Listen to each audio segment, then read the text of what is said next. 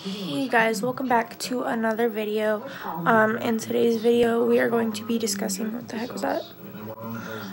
We're going to be discussing the cause of my seizures from when I had my daughter. So we will be discussing what preeclampsia is, so stay tuned.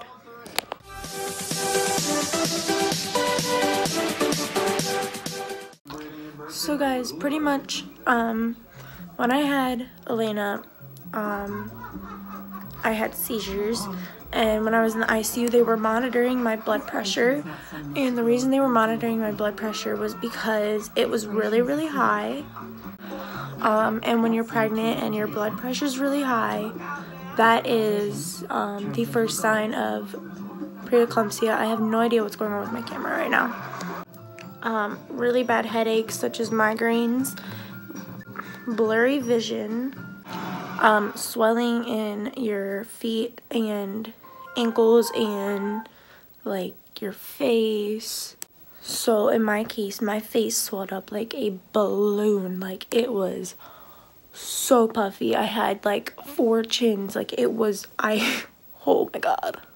My face was even more round than it is right now, and it was so bad, you guys. The part with the swelling, that also goes with the next symptom, which is weight gain.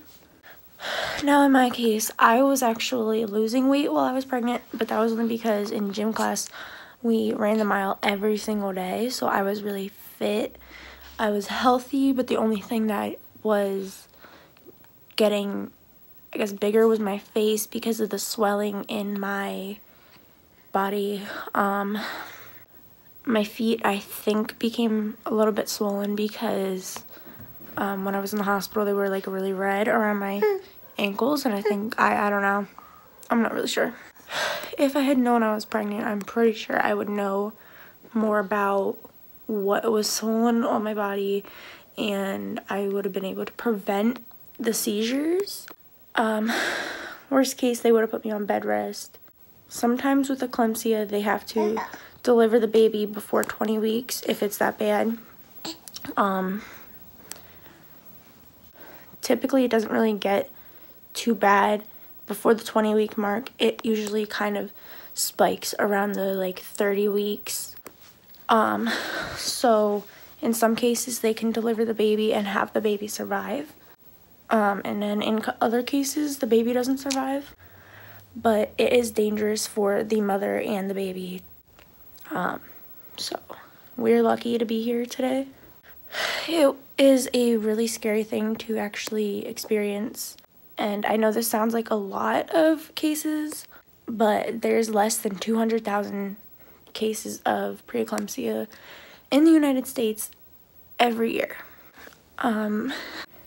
It is actually rare for adults, young adults, teenagers, and children to experience. The most rare case is with very young children. So people younger than 16, it is really, really, really rare. But for everybody else, it's just rare. So it's not a very common thing. And hospitals might see it, you know, like maybe 4 or 5 times throughout the year. Varying the hospitals of like across the country, so it's pretty rare. Now, because I had to go through all that, that means that I am listed as a high-risk pregnancy in their system. So if I ever want to have any more children, God forbid, they will put me on bed rest. They will monitor me all the time. I might have more checkups than normal for my next child if I ever have any more kids. And it's rare to get it to go through eclampsia twice, so hopefully I don't have to go through it again. But like I said, it's a rare thing, and if you've experienced it once, there's not really much of a possibility that you'll experience it again, but it is possible, but not like, so I shouldn't have to worry about that. There's other things I will have to worry about with future pregnancies, obviously. But, you know, hopefully if I ever if I ever get pregnant again, they will monitor me and make sure that the baby's okay, and hopefully I never have to lose a child. Hopefully nothing ever happens to any of my future kids like that. And I'm really glad that she survived it, and I'm really glad that I survived it, because if I hadn't survived it, her dad would have to raise her all by herself, and I would never get to watch her grow. So I'm really, really thankful for the people who saved me, pretty much, and the doctor who delivered my baby, and I will always remember her. I remember her name. I remember what she looks like. She was a sweet lady. I didn't know her at the time of the delivery. I didn't meet her until way after she was born, because like I said in the video about her being born, I wasn't conscious for like a day and a half, and I wasn't very like alert, I would say, for another day, because everything was still foggy in my head. But the team of paramedics and doctors and surgeons and everybody that took care of me and that took care of her, the nurses in the NICU, everybody, I'm really grateful for everybody. So yeah, that's pretty much what eclampsia is, and preeclampsia.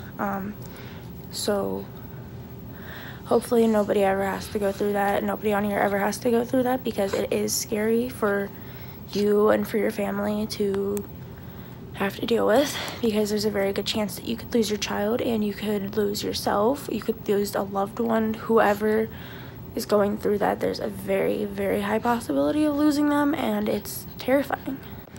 I know my mom has flashbacks of that situation, and she is not happy. She cries because it's scary. There was also possibilities of having liver and kidney failure, and memory loss, and there's a lot of things that can happen if you survive it. And luckily I had no liver, kidney failures. I had my memory was perfect. I didn't have any problems, so that is a positive to that. And yeah, so thank you guys for watching this video. If you have any questions, comment below, let me know what you want to know, and I can and I will reply, and I will talk to you more about whatever you're curious about. So yeah, I will see you guys tomorrow. Bye.